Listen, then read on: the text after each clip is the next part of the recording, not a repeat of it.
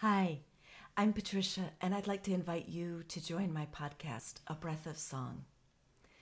You see, singing is proven to be good for our health. It strengthens the immune system, it's an aerobic workout, and that's just the start. We plant words in our brains through songs, and those messages can help us as we heal and adapt and grow.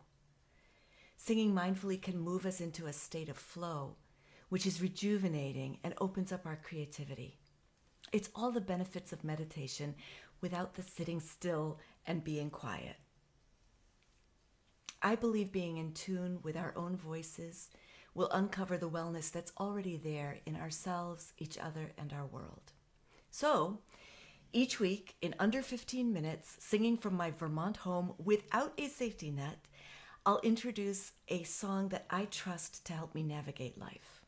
I'll teach it briefly and we'll sing it many times. Then we'll take a break to hear about the song's origin before we come back and sing it again. The repetition will help it stick. Of course, you can always find the episode on the website, abreathofsong.com, or Apple or Spotify, wherever you get your podcasts, and then listen as many times as you'd like. Periodically, I'll have guest song leaders sharing songs they've written.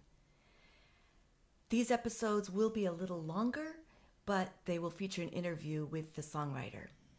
I draw songs from a really diverse group of people, and so I'm extremely excited about these conversations. I hope you'll join me. Use your email to sign up on abreathofsong.com so I can let you know when a new episode is released.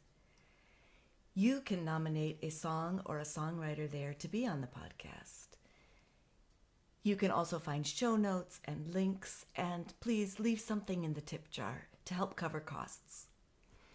If there's any left over, before I pay myself, 25% will be donated to the Jazz Foundation of America, which directly supports jazz, blues, and roots musicians in need. The artistry, skill, and heart of Black and Indigenous musicians is at the core of so much of the music that I love, and I recognize the historic and current unfair treatment they've received. I think we can help change that. So, thank you for taking the time to listen to and honor your own voice. Whether that's easy for you or a challenge, like it is for me, I hope this podcast can become a trusted companion. Let's go find some wellness, one song at a time.